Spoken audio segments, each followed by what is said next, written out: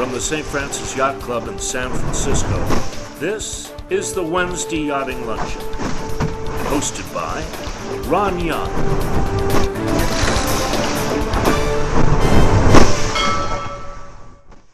Welcome to the Wednesday Yachting Luncheon, live from the virtual grow room of the St. Francis Yacht Club. Everybody who's been on the water for any length of time notices that every now and then there are algae, or scientifically algal blooms on the water. Sometimes they look red, sometimes they look orange, they look all kinds of different colors. Groups of fish die off in algae blooms.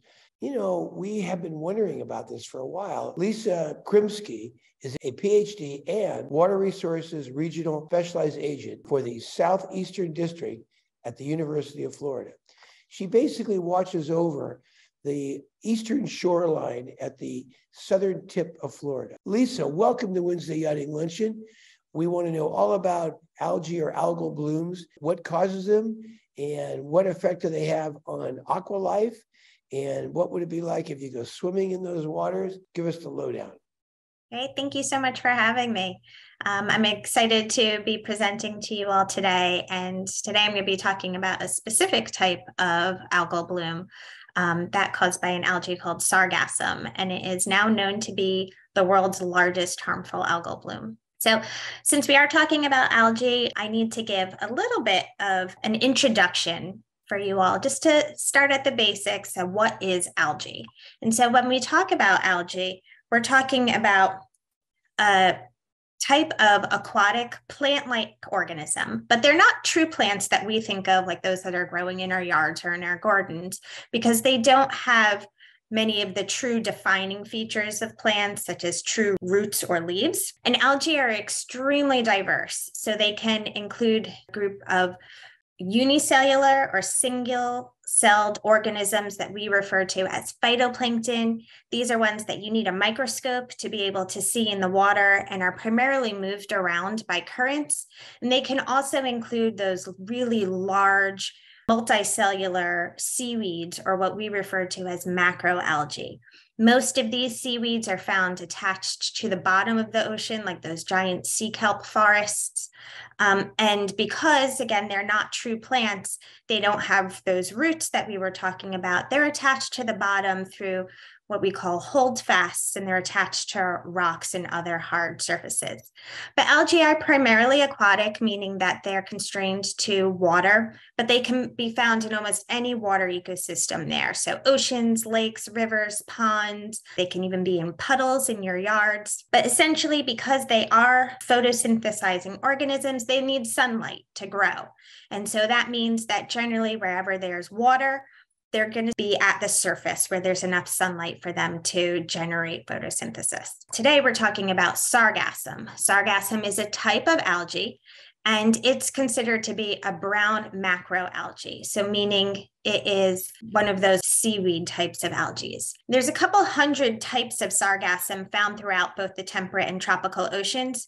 Most of them are found attached to the bottom. They're called benthic, but of all those hundreds of species, there are only 2 species that are found entirely free-floating throughout their life. That's Sargassum natans here on the top left and Sargassum flutans on the top right. So any of you who like trivia, these are the only 2 free-floating Sargassum species in the world, and they're found in the Caribbean. They grow sort of like, they're individual, but they grow into large mats. And so that's kind of what we're talking about today, is that the largest mat is now spans thousands of miles across the entire tropical Atlantic. So these 2 sargassum species float at or near the surface, where it can accumulate into either these large mats or windrows, which you can see in this bottom right-hand corner. And then they're dispersed with the currents. Sargassum is the namesake for the Sargasso Sea. This is off the Atlantic coast, and it's the only sea in the entire world that doesn't have any land boundaries. Its boundaries are defined by the surrounding currents. And for this reason, sargassum, the algae, becomes this mid-ocean refuge for migratory species in the middle of the ocean. It's a crossroads for those Atlantic species to come feed, spawn, provide protection amongst those mats before they continue their migration route. So as you see here in this bottom left-hand corner, this is a sargassum mat that's providing habitat for a variety of fish species. And if any of you are anglers and really like to go fishing out in the Caribbean, you know that your best chances of finding the large catch, those tuna, those mahi, sometimes those sailfish, are going to be near those large sargassum mats because they're such a hot spot for species in the middle of the ocean. Because of this, sargassum mats have been called the golden floating rainforests.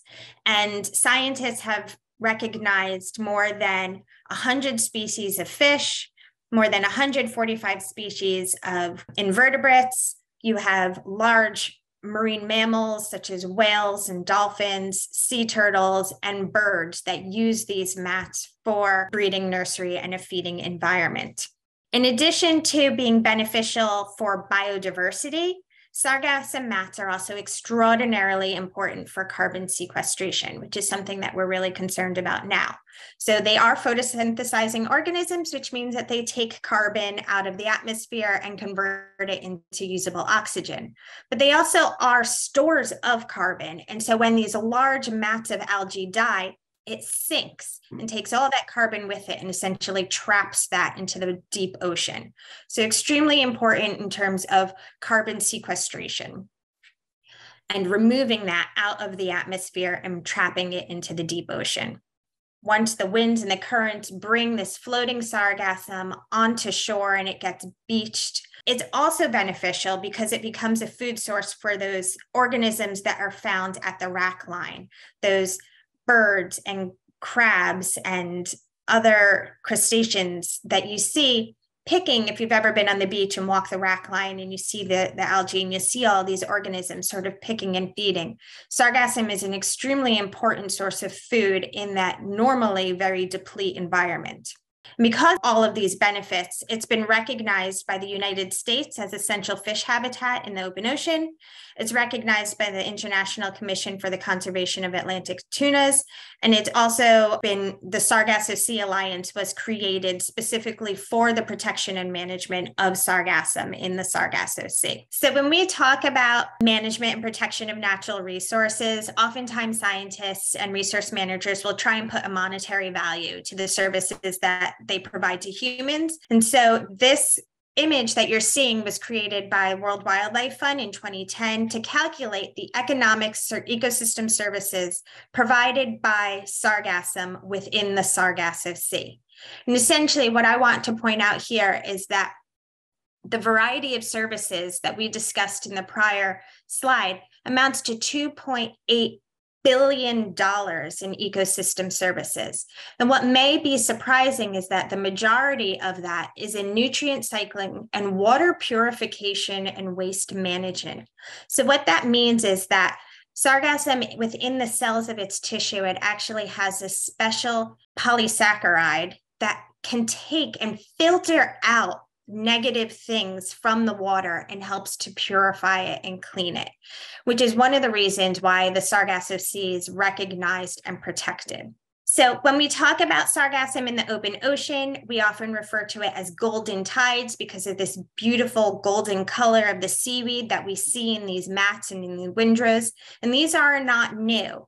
Christopher Columbus is credited with the first written account of sargassum on his voyage in 1492. There's verified records of sargassum being beached in Galveston, Texas, back in the 1800s. And sargassum, although not by name, but it's actually recognized in 20,000 Leagues Under the Sea, which is written in the late 1800s. So it's not new, and it's always been an important part of the environment and the ecosystem. What is new is this massive influx of sargassum that gets beached onto shore.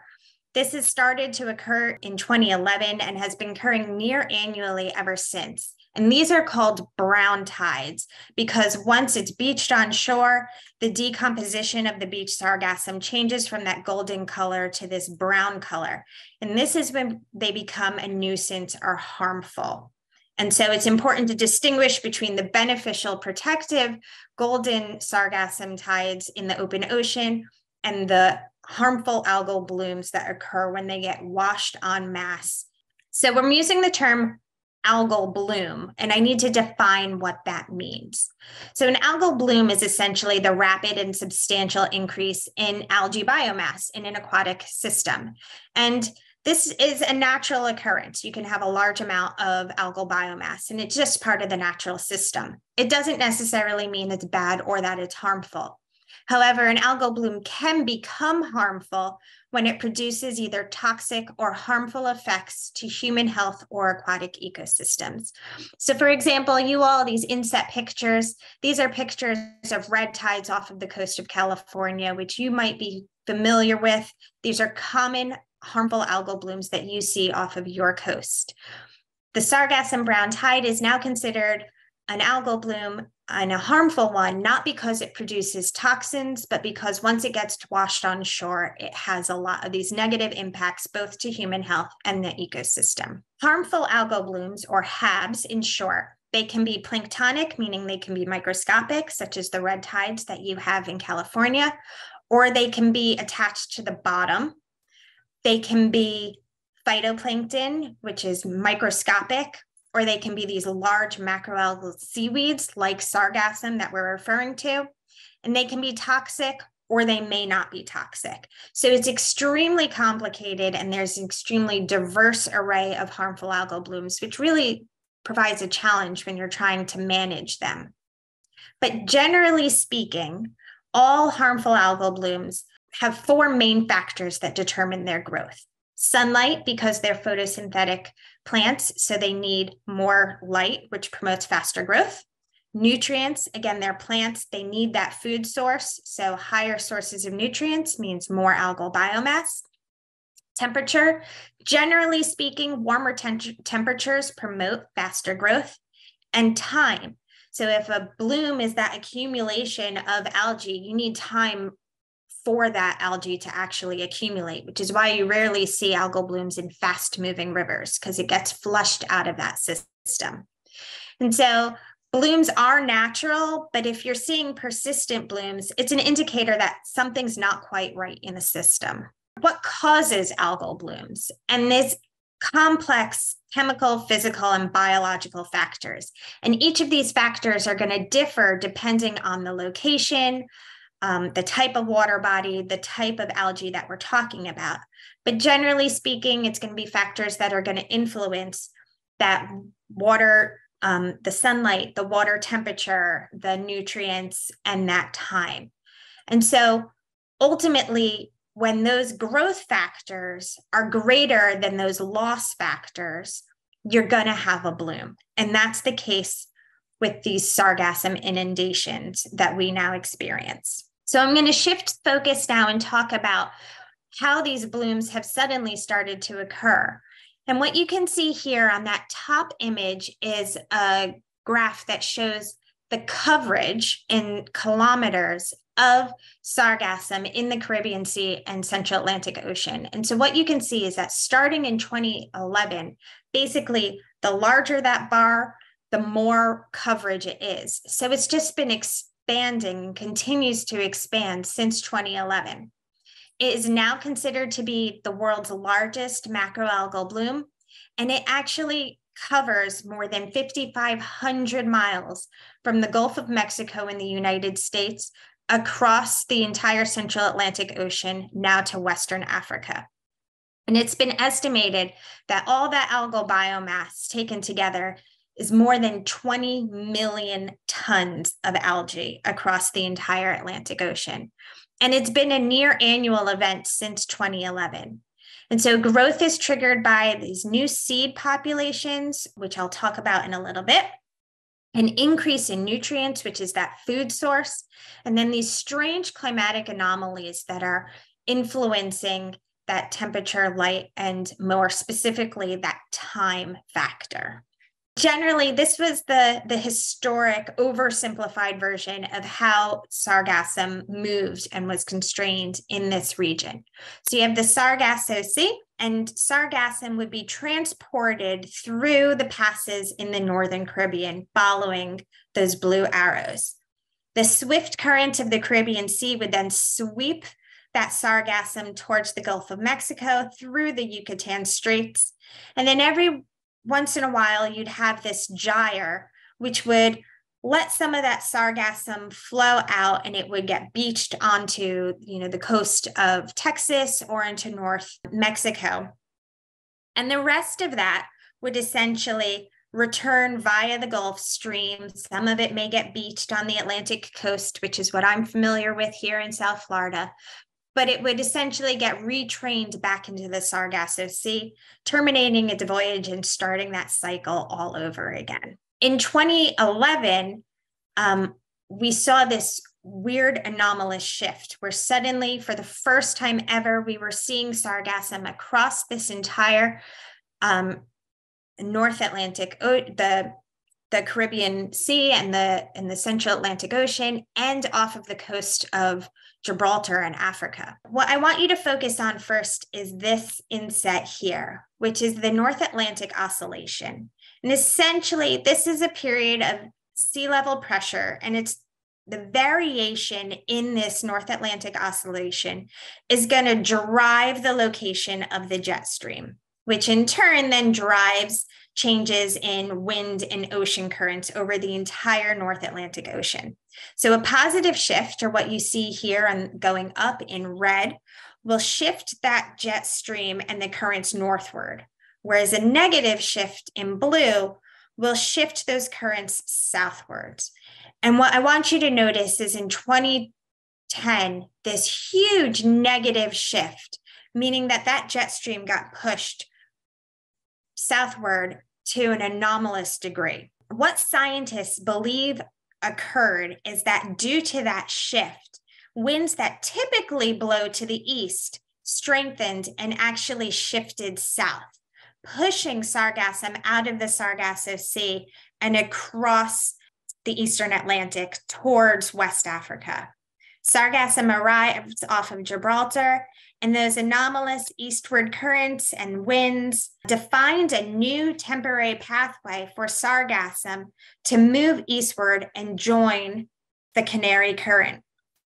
That sargassum, the algae, is then advected southwest into the North Equatorial Current and spreads into the tropical Atlantic and Caribbean. And you can see here, essentially, this red circle here is this new flourishing mat of sargassum that aggregates due to wind convergence under the Intertropical Convergence Zone, which is an area of strong easterly trade winds that accumulate sargassum.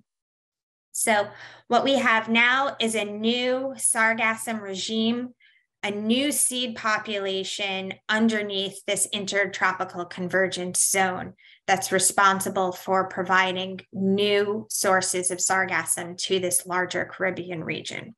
If we remember going back to what causes a bloom, we have a couple growth factors. We have sunlight. Well, we're talking about the equatorial region. So we have a lot of sun, a lot of light intensity. We also have a lot of warm water. This is sort of this perfect opportunity for algae to take advantage of those optimal photosynthesizing factors. We also have time. You might think, how is it possible that in the open ocean you have time? Well, because of this constrained area of the Intertropical Convergence Zone, you now have an area of winds and currents that are essentially trapping sargassum into this new region. And lastly, nutrients. This zone can actually move depending on the strength and direction of winds. And so in different times of the year, you get nutrients from the equatorial upwelling zone. During the winter, it can actually move closer and take advantage of nutrients from the Amazon River and the Orinoco River, and then also from the Northwest Africa upwelling zone. So you have all four key growth factors now supporting this continued bloom. When we're talking about sargassum being a new global harmful algal bloom, just a reminder, it becomes harmful and impactful once it's beached on shore, not when it's in the open ocean, where it's still beneficial for those migratory species and is still a food source and a place where those animals can meet to spawn. But once it's washed on shore, as you can see in this top left picture here, becomes a massive burden. You're talking about thousands of tons of decaying algae washing ashore. And most of these are island nations in the Caribbean. So the first thing that they have to contend with is actual disposal. What do they do with all of this algae biomass, and how do they get rid of it, and where do they dispose it in a place where space is often limited and in constraints? And it's been estimated that it would take at least $120 million to clean up Caribbean sargassum inundations annually. So the cleanup really has to be prioritized and can only occur in those areas that are deemed essential for the tourism industry. And so once you do clean it up and once you prioritize, then again, you have to figure out how do you actually manually transport it to these places, and then what do you do with it? The next impacts that we're discussing are those ecosystem health impacts. This is a healthy seagrass bed right off of the coast, and what happened to it after a sargassum inundation. Essentially, once the sargassum washes on shore, the decaying sargassum results in increases in turbidity, brown, murky waters.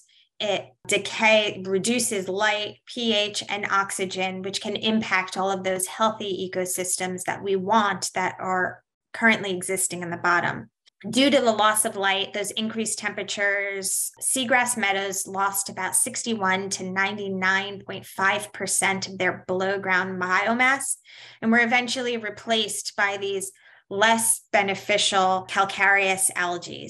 And all nearshore corals either suffered partial or total mortality, and this occurred in Mexico. Other ecosystem impacts, if you recall, we talked about how beneficial sargassum is in the open ocean in terms of nutrient remediation and water clarity.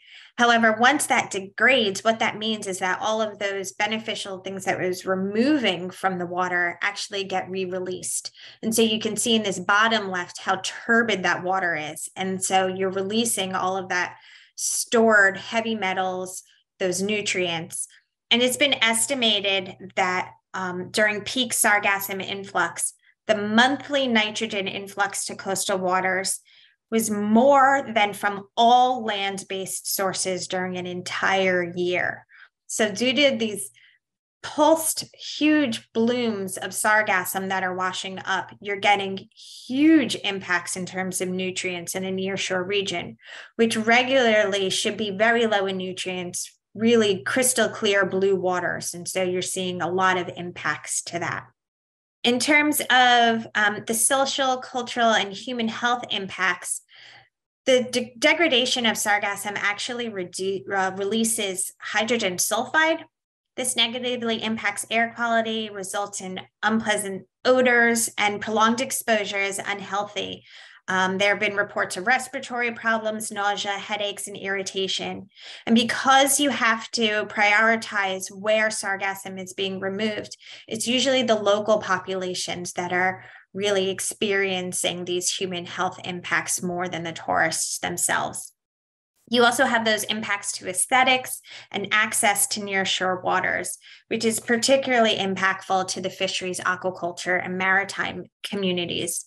So you can imagine just from this picture here, the challenge with entanglements, both in terms of the actual boat itself and the fishing gear itself. Try pulling a trap in that through, hundreds of pounds of sargassum. It gets trapped amongst boat props and is impossible to get out. There's been notification from the yachting community that ships and boats find it difficult to navigate through these thick mats of sargassum. It affects the engines and slows down the speed of sailing.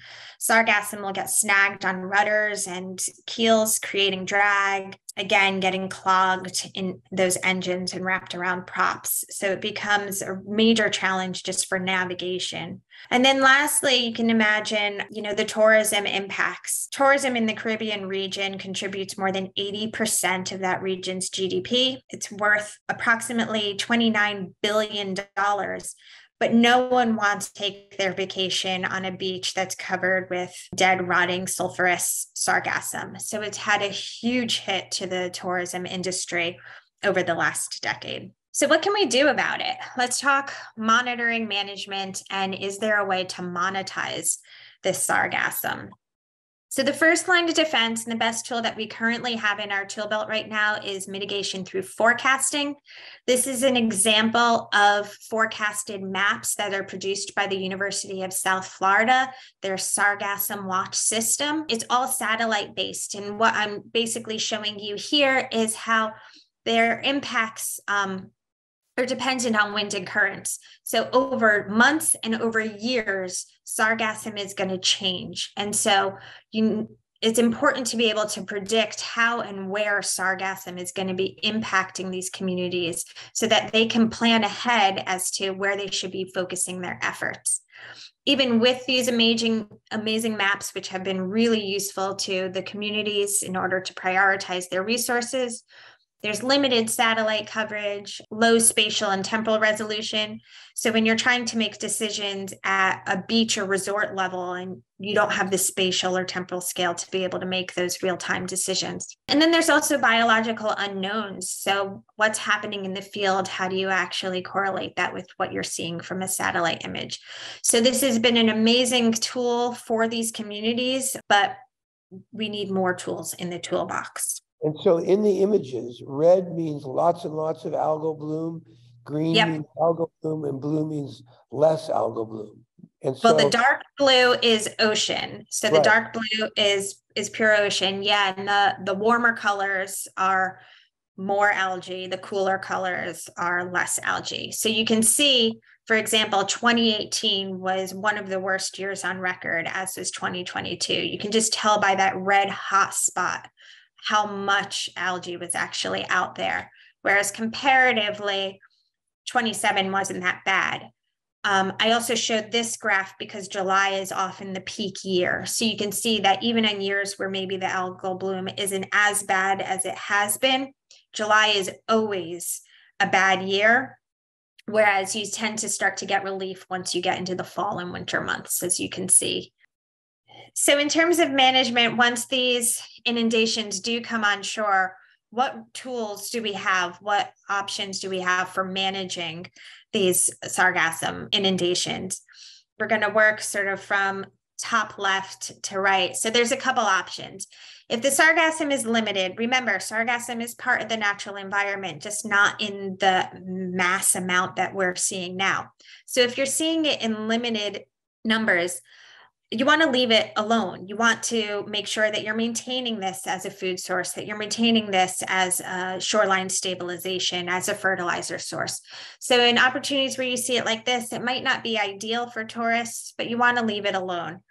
And then it's essential to prioritize which beaches will be cleaned and which will be left in this natural state. In areas where you have deep beaches and a dune system, you can actually bury it too. So for small amounts of sargassum, burying it can be part of the solution. And again, it can create more of that shoreline stabilization by adding carbon to a system and allowing it to build up rather than degrade. Manual removal is preferable, but you can imagine when you're talking about thousands of tons that it becomes very limited, and location prioritization really becomes important here. There is mechanized removal, which you can see here. The challenges with that is that a lot of times you're going to have permitting issues. You're also going to have beach access issues. Mechanical removal will also remove the sand and contribute to beach erosion. And then you need to be careful to nesting wildlife. Oftentimes the peak inundation months are also peak sea turtle nesting seasons. So you have to be careful of sea turtles and other nesting birds. There are some innovative solutions for trying to actually remove it out in the water before it actually comes on shore. This is very preferable, but again, permitting is required in some locations. And then lastly, in those areas, especially tourist areas where people still want access to the beach for recreation, outwater booms are becoming a tool in the toolbox to be able to maybe not prevent the sargassum completely, but minimize how much of it is being washed on shore. Lastly, people are really looking at value-added solutions. So being able to valorize or monetize sargassum. When you have massive amounts of biomass or a product, there has to be something that you can do in a beneficial way to be able to maybe make use of that product. And we already discussed the many benefits that sargassum provides in the natural environment, especially in terms of that purification, nutrient remediation world. So is there an opportunity to utilize some of those natural benefits for a market value? And it's actually funny, in doing my research on this, I came across this 1960 Walt Disney Donald Duck publication called Secrets of the Sargasso Sea.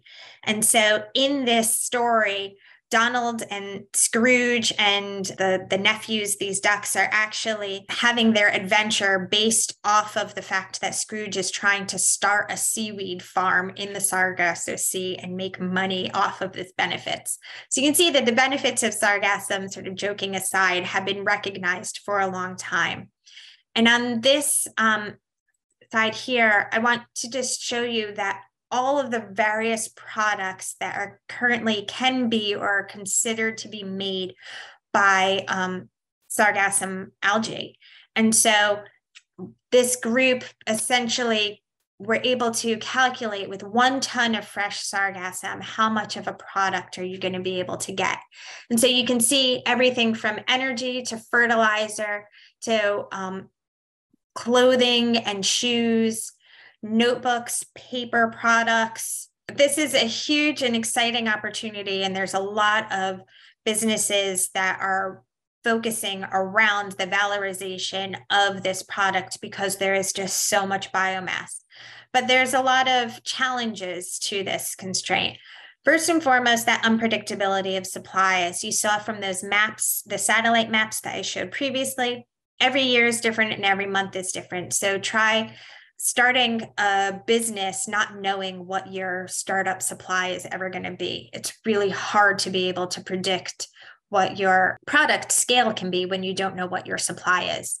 In terms of the chemical composition of seaweed, this is especially important when you're talking about using the algae in terms of feed products or nutrient supplements, or even as like a compost material.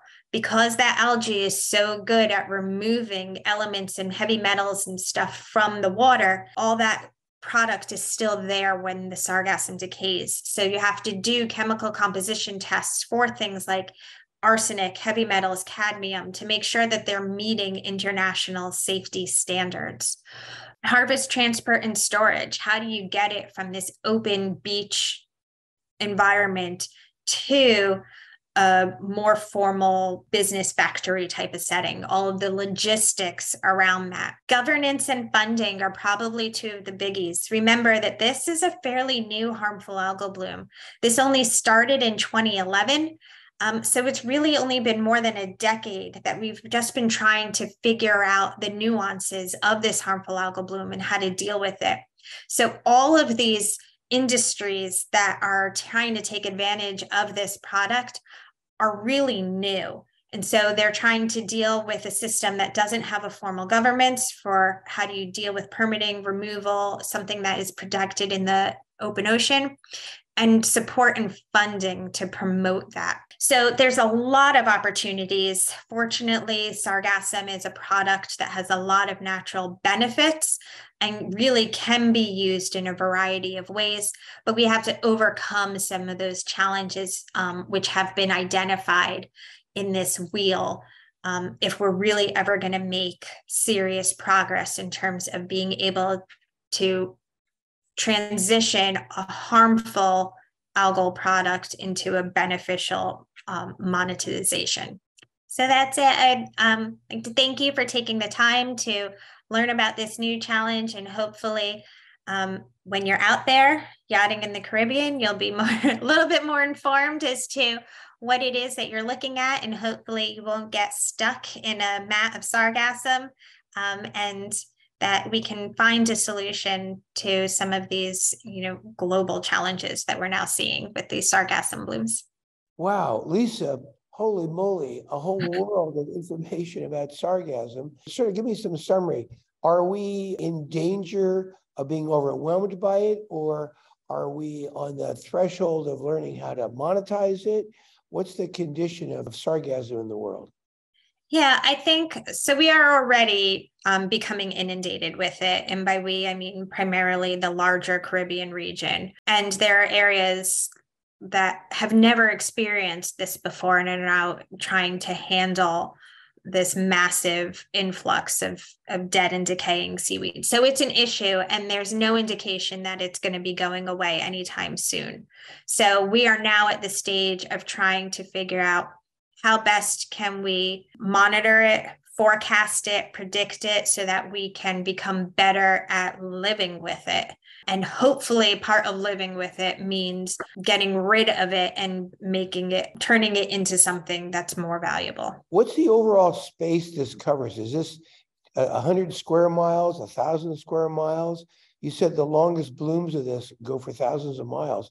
Are they actually connected for thousands of miles, or are they just patches of it for thousands? No, it's patches. And, think about, again, when you're out on the boat, all the winds and the current and how it moves things around. It's not it's not like a swimming pool where it's a stagnant, plot of water. It's this constantly moving water body that's at the mercy of winds and surface currents and larger currents. So it's always moving and shifting and pulled apart in larger clumps and smaller clumps, and that's constantly moving. So that's also part of the challenge with the using monitoring and satellites. Is it's a snapshot in time when really this is an ever-changing experience. So now, why isn't there sargassum in the Pacific Ocean or in the South Pacific? There are different species of sargassum in the Pacific and the South Pacific, and most of those are the ones that are attached to the bottom that we think of that more traditional seaweed that, are stuck there on the bottom. Right. The two that we have in the Caribbean here that we're discussing, these are the only two sargassum species that happen to be free floating throughout their entire life cycle. And that's just where they're found. They're not found in the Pacific. So you and I know that there are clams in San Francisco Bay that didn't come from San Francisco. Bilge water from Southeast Asia expelled in San Francisco Bay have transported those organisms from Southeast Asia to San Francisco, where they're growing now. And that's not happening with these products. These don't get spread to other areas outside the Caribbean. They just grow in the Caribbean, it sounds like. Yeah, I mean, it's certainly possible. Invasive species is one of the biggest challenges that we have as a nation of, species that are transported from one place to another. San Francisco Bay is the perfect case study of that. Whether or not it's been moved, such like stuck on a prop or something of a boat and it's just never established. I think the fact that you are dealing with such large bodies of water, you need to have the ideal situation in order for it to survive and thrive. And so when you're talking about light and temperature and salinity tolerances, the Pacific region maybe just doesn't have that exact criteria. Who else cares about this? You guys care about it because you got water resources as an issue. Are there other parts of the government that care about this? Other parts of, does the Coast Guard care about this? Who else cares?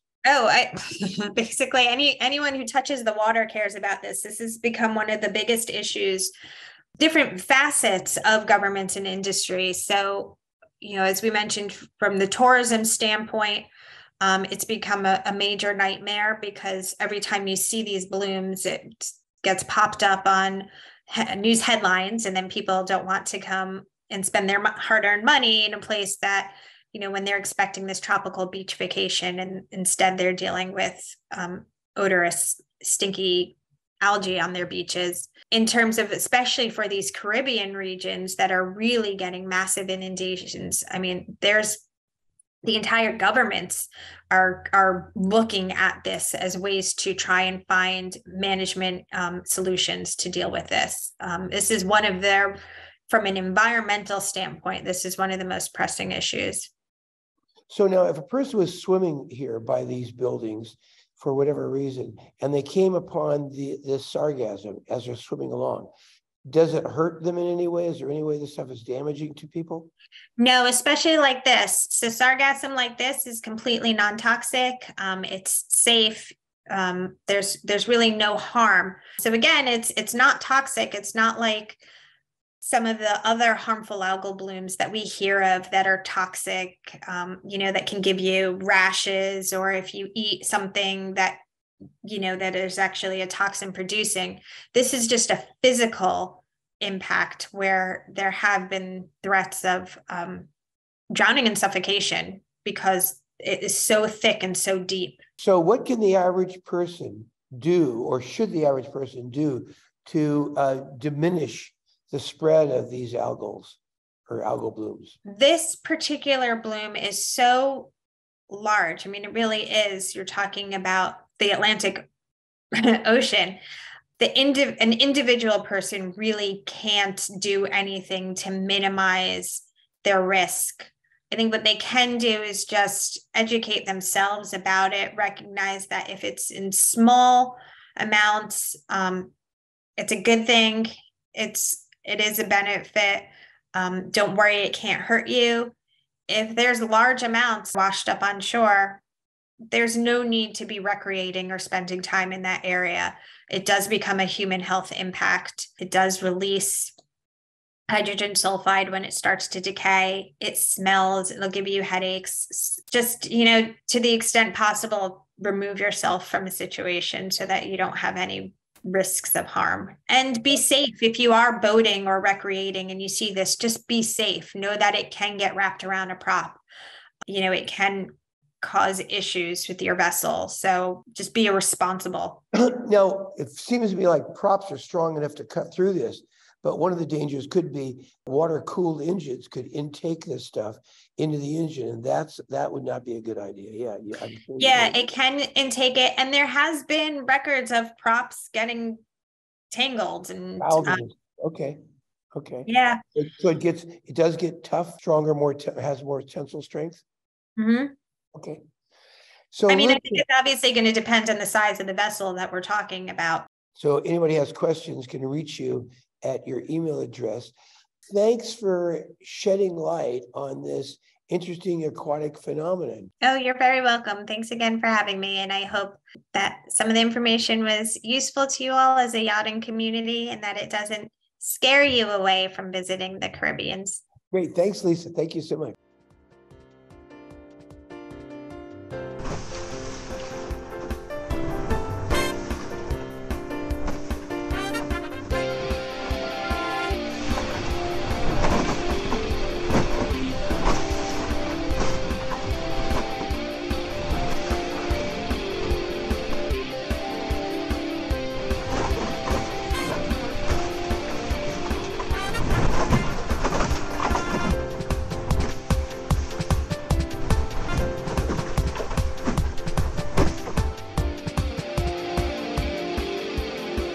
This has been a presentation of the Wednesday Yachting Luncheon.